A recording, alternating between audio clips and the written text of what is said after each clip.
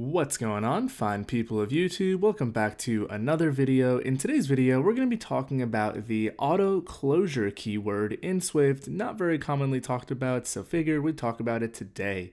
Now before we jump into things, start by dropping a link down below, hit subscribe, you guys know the drill, really helps me and the channel out to continue making videos.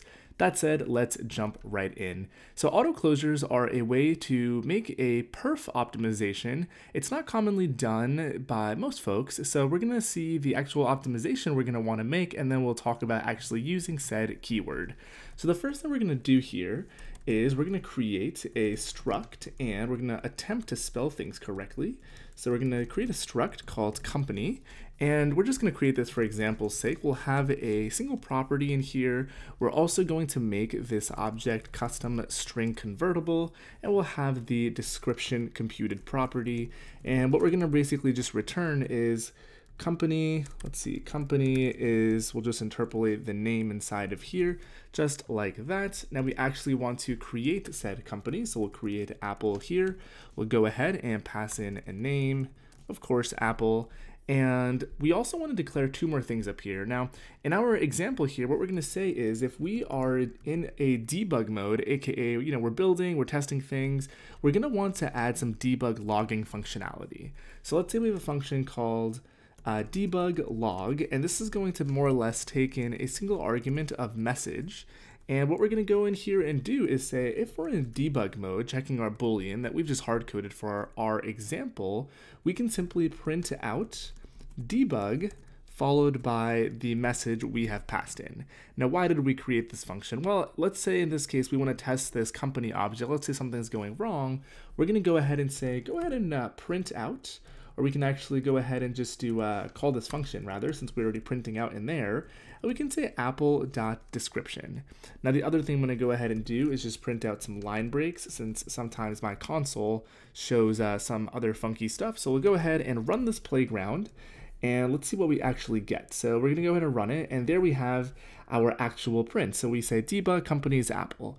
So that makes sense, pretty simple. Now, what is wrong with this code? So it's not per se wrong, but it's definitely not ideal. And that is if you go ahead and take a look at the way we've written this code out, regardless of if we're in debug or not, if I go ahead and make this false, and if I print, let's say, this message outside of here, we are still forcing our actual argument here to pass in the computed description off of the object, in this case Apple. So let's go ahead and run this one more time, and we'll be able to better see the issue here. So we see here that company is Apple, we're still passing it in, and that's not really ideal. And it's not ideal because if we're not in debug mode, why even bother hogging up memory and passing in this argument? And that's where we introduce closures. And notice I said closures so far, not auto closures. So how do we fix this with a closure? Well, the cool thing you can do is, instead of making this pass in a string, what we're going to make it do is pass in a closure. And now this is going to take in no arguments in this closure signature and return a string.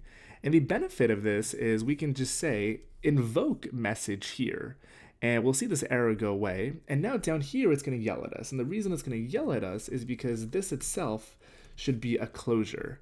So two things have occurred here. One, we're only going to invoke this closure to return our string, our description in this case, if we're in debug. So we're only going to pass in a reference of basically a function, a closure that can be executed. So let's go ahead and give this a run, and we expect to see the exact same output that we saw the first time, but we've made a slight perf optimization in that we don't actually pass in the value at this point. Now let's see what's going on. I forgot to make debug true. Let's try that one more time. So we're going to hit play one more time, and we should see the same debug description. Now, where does AutoClosure come in? Now, the not nice thing about this is, from the calling side of this function, we have to know that it's a closure. And you might have actually not even known, a lot of places in the Swift standard library use AutoClosures, but you don't even understand or know about it from the caller side. And that's intentional. And the reason you can do that is if you actually annotate this AutoClosure, singular, what you can get away with doing here on the caller side is you can call it this function and pass in this argument as if it's a standard argument and that it's not even a closure. And the beauty of this is if you go ahead and give this a run, we've not only now optimized the fact that we're only going to invoke the closure, the auto closure here in this debug case, but from the caller side, we're not actually even letting the author know that, hey, this thing that you're passing in is actually a closure. It's not a trailing closure. It's not anything. For all purposes, what you can see and care about is it's just passing in a standard argument. So that is basically auto closure in a nutshell. It really has two aspects to it. One, a slight perf optimization where you don't want to pass in a value directly. We only want to call this computed property off of, in this case, the company struct, if and only if we're in debug mode. The way we achieve that is by leveraging a closure.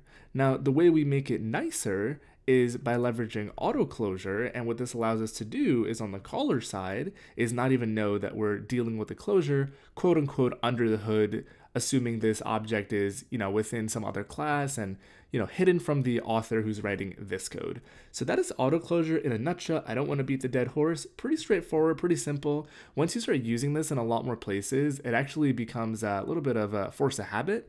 So let me know in the comments down below if you've used auto closures before, what you think of them. Drop a like down below if you haven't done so already. I'm always open to suggestions for videos, so feel free to connect on LinkedIn, DM on Twitter, follow all the socials. Thanks again for watching. I'll catch you on the next one.